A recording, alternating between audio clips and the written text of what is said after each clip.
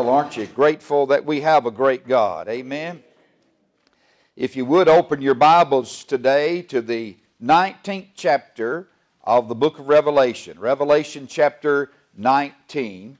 And we're going to study together this morning these verses 11 through 21. I want to speak to you today on this subject, the moment we've all been waiting for.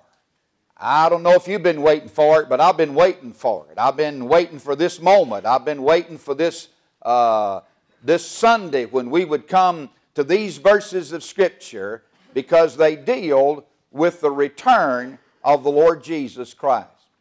Now there is something, a facial expression that is common among all people, regardless of the country, the culture, or the continent from which we come. It's a facial expression. It's common to all of us, and it happens when we are surprised by something, when something takes us by surprise. It really has a technical term. I didn't know it until I studied it this week. It's called the surprise eyebrow. Now what it is when you are surprised by something, when you are shocked by something, the eyebrow will raise. The eyes will come wide open, allowing all the light possible to come in so you can focus clearly on what you saw. Sometimes we'll even do what's called a double take. In other words, we look back to make sure that we really saw what we think we saw. And even attached to that surprise eyebrow is the dropping of the jaw. Ever experienced something that surprised you so much your eyebrows raised, your eyes got bigger, and your mouth fell open? I got to thinking about that this week, and I also got to discovering that there are what I call some now surprise eyebrow moments in the Bible. Don't you know it was a surprise eyebrow moment for Moses when he saw that bush burning, but it was not burning up. It caught his attention and he came aside. I'd love to have been there to see the eyebrows rise and the jaw drop. Don't you know it was a surprise eyebrow moment for the people of God when they found themselves trapped between the Red Sea in front of them and Pharaoh's army behind them, and then God did the miraculous and impossible and parted the waters of the Red Sea. Don't you know somebody in that crowd raised their eyebrows at that? I know it was a surprise eyebrow moment the day Balaam's donkey talked. Don't y'all know that? And I think it was a surprise eyebrow moment the day Jesus stood before the tomb of Lazarus and said, "Lazarus, come forth." And lo and behold, there's movement down in the tomb. Wouldn't you love to have seen Mary and Martha when Lazarus came walking out? Well, I mention all of those things to say this. Take all of the surprise eyebrow moments of all history, put them all together, and they are nothing compared to the day Jesus Christ comes, that moment that we all have been waiting for. I'll tell you, a world is going to drop its jaw, and eyes are going to widen, and double takes are going to occur, making sure that they see what they think they see, and it will be indeed what they see, Jesus Christ coming again.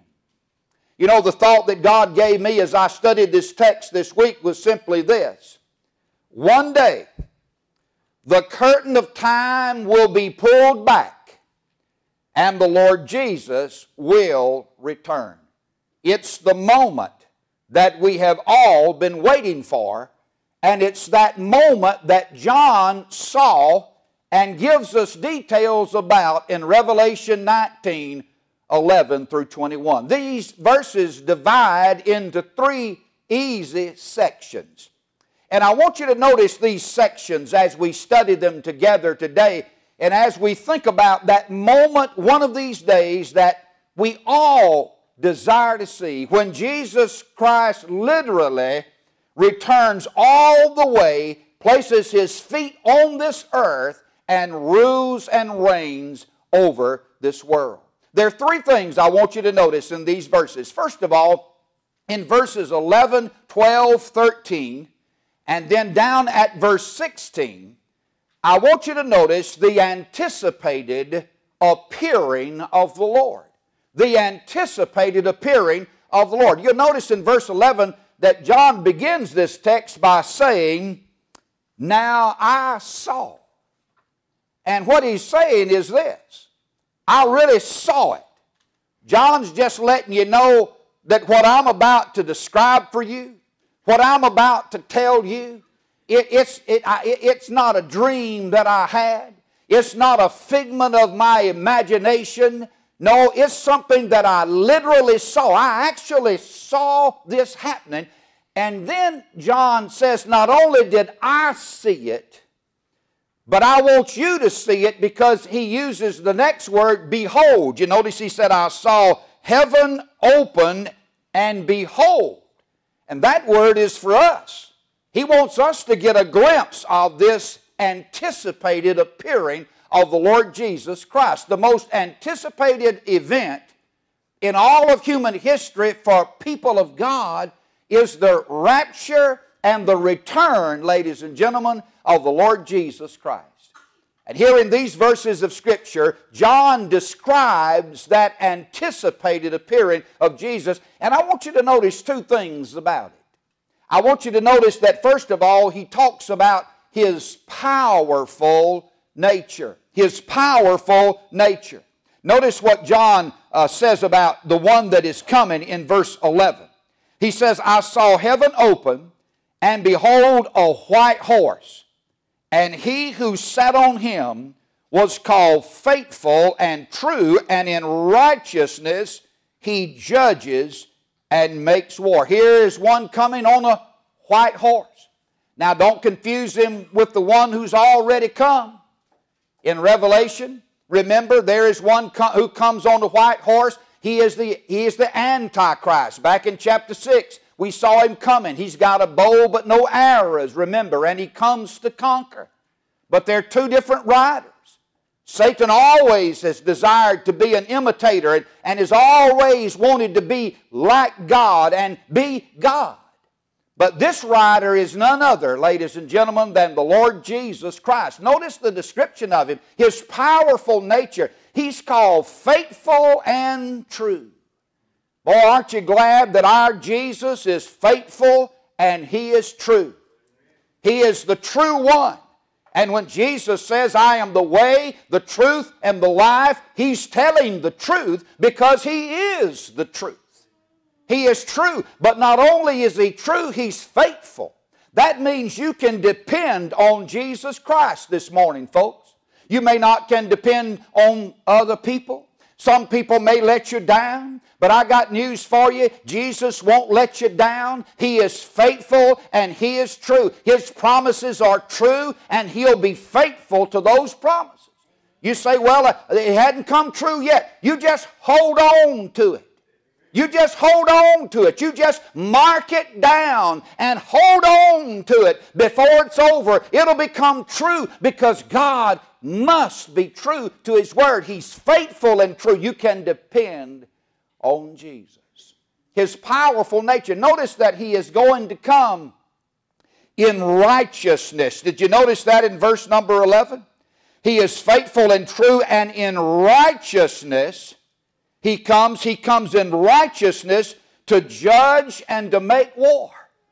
You see, when the Lord Jesus returns physically to this earth, when He makes that return, it'll be different from the first time Jesus came. The first time Jesus came into this world, He came to redeem.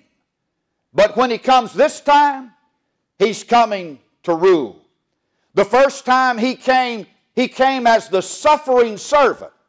But when He comes this time, He will come as the supreme sovereign. The first time He came as a mediator between man and God. But the second time He comes, He's coming as the master over all. The first time He came, He was cursed as the false king. But the second time He comes, He'll be crowned as the true King of kings and Lord of lords. He's going to come, return physically to this earth. Heaven opened up, John said, and I saw this one coming. I saw His powerful nature. But not only notice His powerful nature, but His personal name. Notice that in verse number 12, John says His eyes were like a flame of fire. That means discernment and sight. And on His head were many crowns. Oh, when Jesus comes again, ladies and gentlemen, He's going to be crowned. And the word crown here is the word diadem. It's the king's crown. Because this truly is the real King of kings and Lord of lords. I thought about it when Jesus came the first time. They mistreated and abused Him. When Jesus came the first time, they didn't honor His royal head, did they? They took a crown of thorns and they pressed that crown of thorns upon the beautiful head of the Lord Jesus Christ. But when Jesus comes the second time down into this earth, there will be no crown of thorns. There will be a diadem of crowns around His head as Jesus rules and reigns on this earth. His powerful nature, His personal name. Notice that it says, He had a name written that no one knew except Himself. I call that His secret name. Don't you think that'd be an appropriate title? It says He knows it, but it says you don't know it. I'm always amazed at these writers who try to write something that's not there. You ever notice that? Sometimes writers try to write something that's not there. Well, to comment on this very much is to write something that's not there, because you don't know it, do you? If you don't know it, how can you write about it? But you know, the more I thought about it, the wonder of it is that our God is so awesome, so amazing, so big, so great, that no word, no one name can describe Him. He has a secret name. But then He has a special name. Notice as John goes on, he said, He was clothed with a robe dipped in blood, and His name is called the Word of God. We know that's true. John said in chapter 1, in the beginning was the Word, and the Word was with God, and the Word was God. Somewhere in your Bible margin, you just ought to write out, that's Jesus. That's Jesus right there. How do I know that?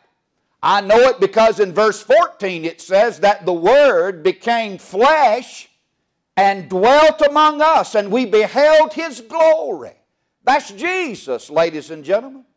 And here is the Word of God appearing again in Scripture, appearing at the end of the ages. The Word of God, the Lord Jesus Christ, is coming. The power of His Word. We're going to talk about that in just a few moments.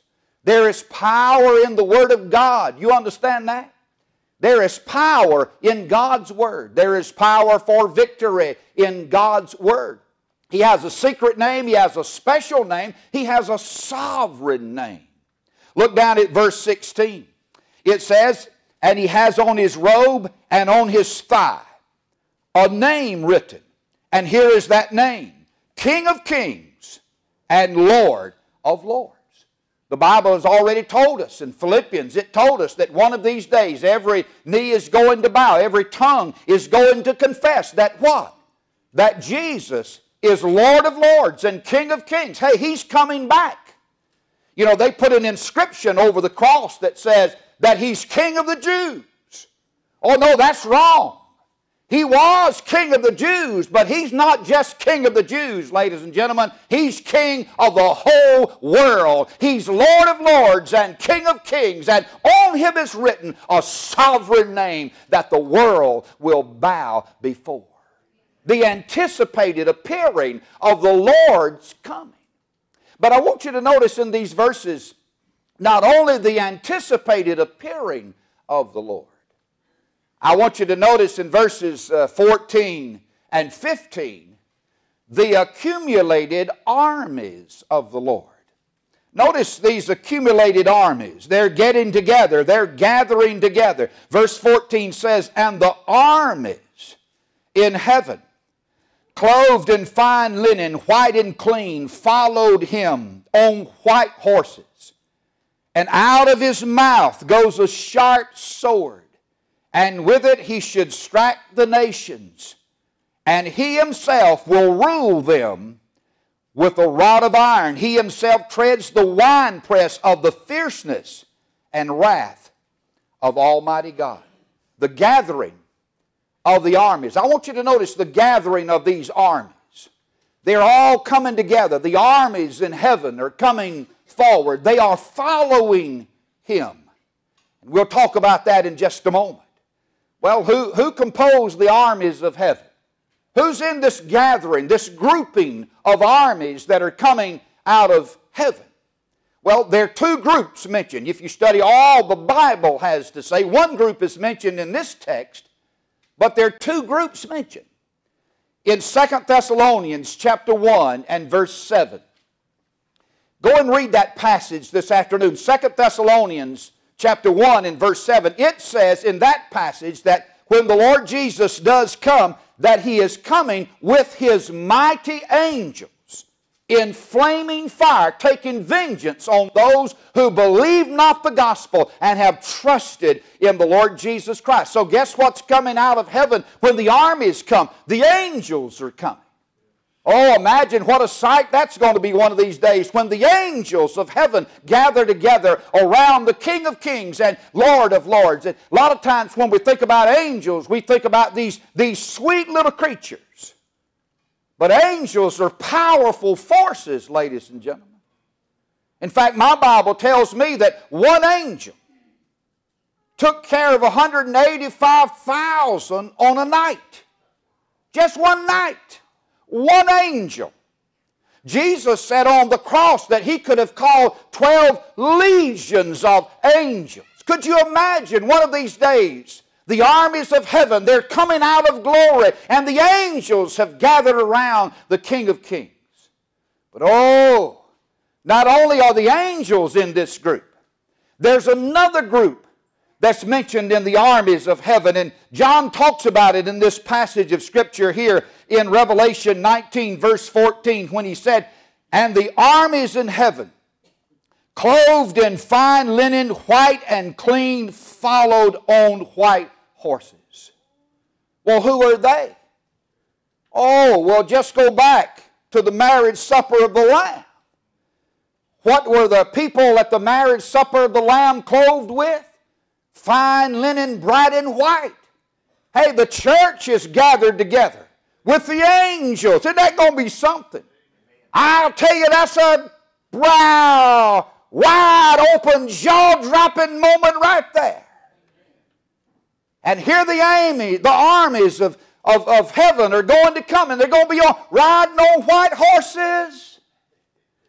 Hey, if you don't know how to ride a horse in retirement, I'm going to start giving lessons, getting folks ready. Amen?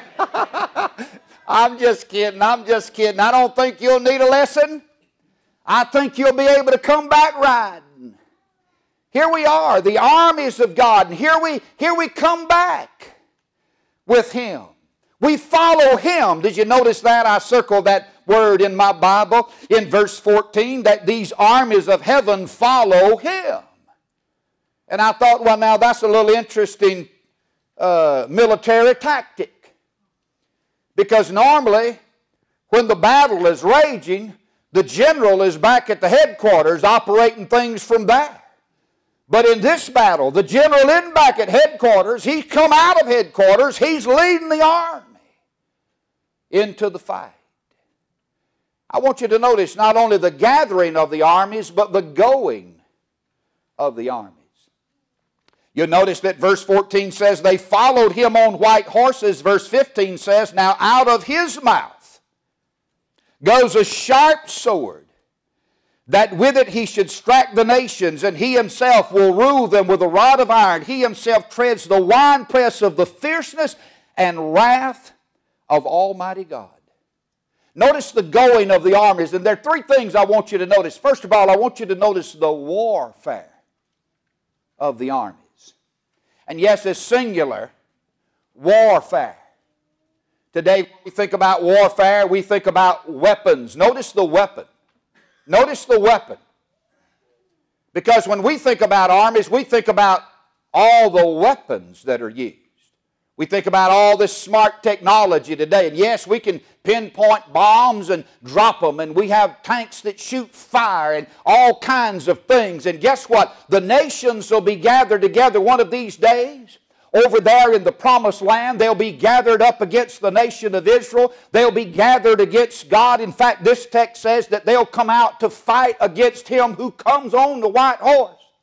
They'll have the audacity to think that they can go up against the King of Kings and win.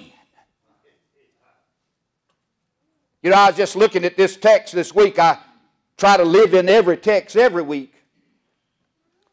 And you notice that the weapon is His Word. You notice that? Verse 15 says, out of His mouth goes a sharp sword, that with it it should strike the nations. What's the weapon? It's His Word. He just speaks the Word. How long will it take for this battle to be done? You know, I told Andy this week, I was chatting with him, and I told him I will never forget this, having been chaplain at Greenville High School for about 15 years. I remember we made it into the playoffs that year. And I don't know if it was first or second round, but we were playing Viger out of Mobile. And Viger's usually always pretty good. But they were more than pretty good that year. They were really good. In fact, they had Division I football players that went on to play in various places all over the country on both sides of the ball. And I remember Coach McClendon and I walking across the field to meet the coach at Viger. Coach McClendon was a little apologetic because working on some facilities and things there in the stadium, and he had to try to make arrangements for them, to place to get dressed and that kind of thing. And when they pulled in, they just pulled in down there on the other end of the field and had them already dressed when they drove up. And Coach McClendon was apologizing for it, and I won't never forget it. He looked at Coach McClendon and he said, well, Coach, don't worry about it. We ain't going to be here long no how. Man, Coach McClendon, when we walked back across the field, said, what do you think that means? I said, I think that means you better pull out your best pregame, halftime, and any kind of thing you got and give it to them. And you know what? It didn't last long. It didn't last long, and it was over, about 40-something to nothing by the time the clock ended that night. Well, I got news for you. When the Lord Jesus Christ comes and speaks that word, it isn't going to take long, ladies and gentlemen, for the Word of God to achieve its accomplished goal, and the devil and the demons of hell and all those who stand with Him will be done with the weapon. You notice the way. He'll rule with a rod of iron. Did you notice that? That means His law will forever be law, and it'll forever be true, and it'll forever be upheld. And then notice the wrath. He says He will tread the winepress of the fierceness of His wrath. He'll crush the enemies just like they would crush the grapes in the winepress. There He gives you just a little inkling of what's coming and the accumulated armies of the Lord. The last thing that I want you to notice in verses 17 through 21 is the annihilating attack. Because when God comes, as He's already described, He'll literally annihilate the nations of the world.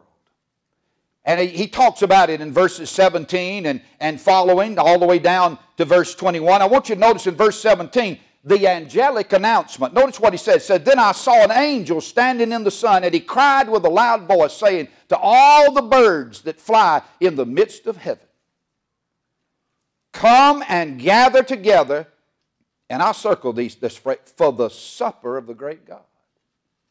There are two suppers now. Oh, did you notice it? There are two suppers now. We've already talked about one supper, and that's the marriage supper of the Lamb. But there's another supper mentioned in the Bible. You see, the first supper is a supper of joy, but the second supper is a supper of judgment. The first supper is a supper of celebration, but the second supper is a supper of crying. Notice, he gives an invitation, the angel does, to what? The birds of the air.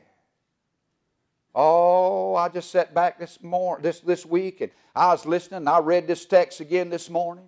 You can almost hear the flopping of the wings as the fowls of the air come. See, this is a feast for the fowls.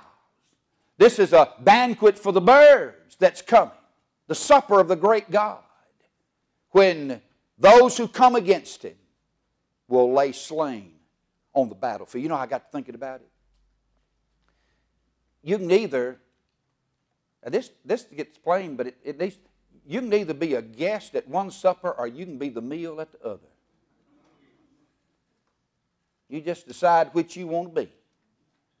You can be the guest and sit down at the marriage supper of the Lamb, be served by Him, or you can become the meal for the birds of the air. The angelic announcement, and then the astonishing assessment. These verses continue with verses 19 and following. They continue with, he saw the beast, the kings of the earth, and the armies gathered together to make war against him who sat on the horse. And notice what happens in verse 20. He captures the beast, he captures the false prophet, and he just casts them into the lake of fire. And there they'll burn for all eternity. See, it's not going to take long. And it'll all be over. You know, the question is, what should our attitude be? What does this mean for us today? What should our attitude be? And I put in your notes, I put 4 attitudes toward His coming. Now, I want to just touch them quickly for just a moment. 4 attitudes we should have regarding the return, the literal physical return of Jesus back to the earth. First of all, we should learn about His return. Jesus told us about it in Acts chapter 1, verses 10 and 11, when He ascended back to heaven, and those angels were standing there, and they told the disciples then, and they tell us today, why stand gazing? This same Jesus, whom you've seen go in like manner, He's coming back. So that just means to me that they saw Him go, and God's people are going to see Him come. We need to learn about it. But more than just learn about His coming, we need to look for His coming. Listen to what Titus chapter 2 verse 13 says. It says, looking for the blessed hope and the glorious appearing of our great God and Savior, Jesus Christ. We need to look for His coming. Are you looking for it? Did you think about it this morning? No, I think we have a world that wakes up not even thinking about it. This might be the day. We ought to learn about His coming. We ought to look for His coming. We ought to long for His coming. The last prayer in the Bible, we'll talk about it in a few weeks to come. In Revelation 22 and verse 20 says, even so come, Lord Jesus. That's a longing in the heart of the people of God then, and it should be a longing in our hearts today. We ought to learn about His coming. We ought to look for His coming. We ought to long for His coming. And then most important, we should live for His coming. I love Luke 19:13. I hope you go read about it. I love Luke 19:13. And Luke 19:13 in the old King James language, and I like that one. It says, occupy till I come. Now, the New King James says, do business till I come. Occupy till I come. See, that has to do with my living. It has to do with my everyday activity as a child of God. John Courts was part of the Billy Graham evangelism team, and he told this story. He said when he was a young boy, that every year at certain times they would go to granddaddy's. And he said, you know, all the family would be there, and there would be 6 to 8 to 10 cousins there, and they'd go to Granddaddy's.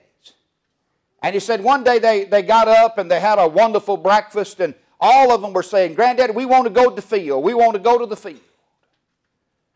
And they just kept bugging him. And he said, his son, John, he said, okay, John, he said, take them to the field. He said, but John, he said, don't bring them back until the end of the day. But you take them to the field. Oh, they got on the wagon. And they were all excited and they were all happy, and they got in the field. And they were pitchforking hay, and they were working in the field for about an hour. It all was good. And after about an hour, and some of that hay got down their shirt and got down their back, and they started itching, and the sun got up and they started baking. Then they started saying to John, take us home. And John said, no, we can't go home. We're going to stay to the end of the day. So they work on a little while more, and then John, please take us home. It's just too hot. Take us home. But no, all day long they stayed till about 5 o'clock, and John took them home that night at the supper table. Granddaddy got them all gathered around the table. And he said, now I want to talk to you a little bit. He said, you look around the farm here and you think, well, God's really blessed us, and He has. And we give God all the credit and all the glory for everything we have. But he said, my dear grandchildren, the reason God has blessed us like He has is because He taught us not to be afraid of hard work and stay in the field. And ladies and gentlemen, I don't know about you. I don't know when all this is going to start. I don't know when it's all going to wrap itself up. But what I do know is my Lord has said to me, occupy until I come. And what I want to do is I want to still be in the field. I want to still be laboring for the Lord. I want to still be living my life for His honor and glory until He does bust the sky to say, come on up and be with me. And all this begins. Hey, Olive Branch has been here for a long time. You know why? Because somebody stayed in the field, ladies and gentlemen. Somebody stayed in the field. And we got to be faithful as the people of God to stay in the field, to work the harvest, so that we can continue to reap the blessings that God has bestowed upon us. A wonderful fellowship. Would you bow together with me in prayer? Heavenly Father, we do thank You so much for Your holy word. And we thank You so much for the truth of it. We thank You that You are the one faithful and true. And we can count on Your words and Your truth. Thank You that there is a moment that in our hearts we all long for. That moment when You will visibly return to the earth, but not for us, because we're coming with You. We'll be a part of the armies of heaven that come back in victorious glory. Lord, thank You for saving us. And for those who've never trusted You and come to You as Lord and Savior, may today be that moment, is our prayer in Jesus' name. Amen.